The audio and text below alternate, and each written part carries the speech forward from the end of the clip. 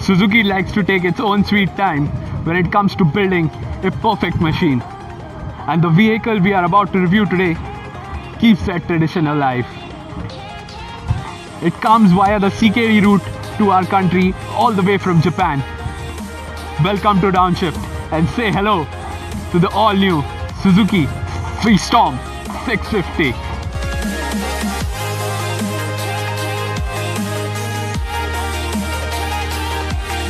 The moment you look at this machine, it screams the word adventure, with a signature V-cup front and ample amount of ground clearance. V-twin engine for that early torque delivery.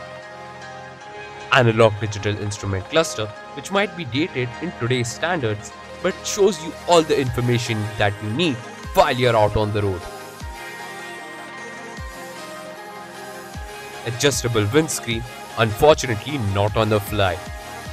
20 liters of fuel tank so that you can go the distance.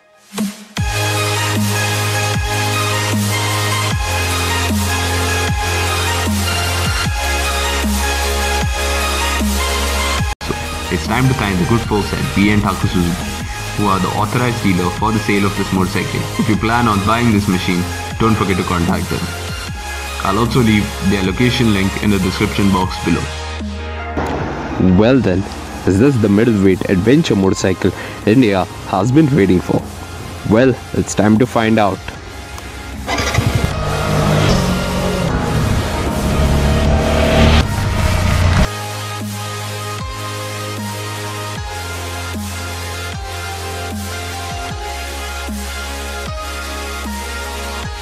The moment you set off, you are greeted by this wonderful torque band delivered from the supremely refined V-twin engine very linearly.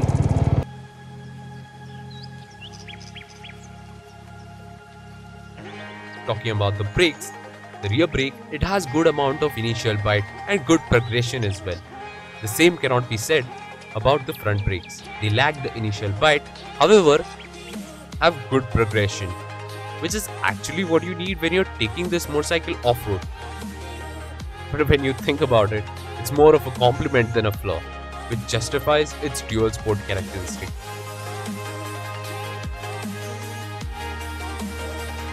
Talking about the windscreen, well, it deflects a good amount of hot air away from the rider.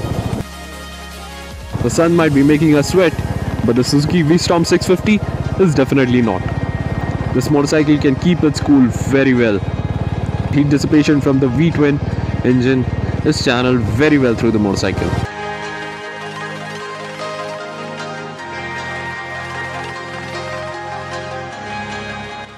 The mirrors may not be the most stylistic to look at, but they are definitely very functional. They give you a good view of what is there at the back.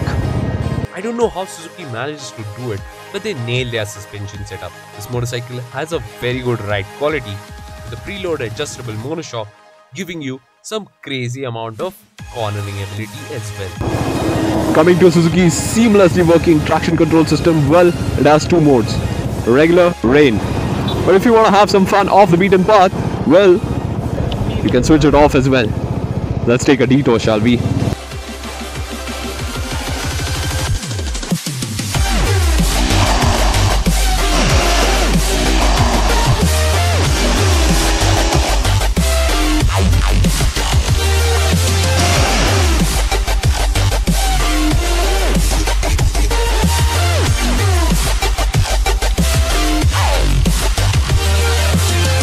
Off the beaten path, the spoked wheels can take some serious punishment, letting you have the fun.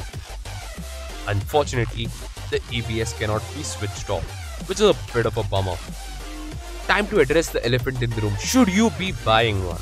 With the package and the price tag this motorcycle comes with, making it apt for our Indian condition.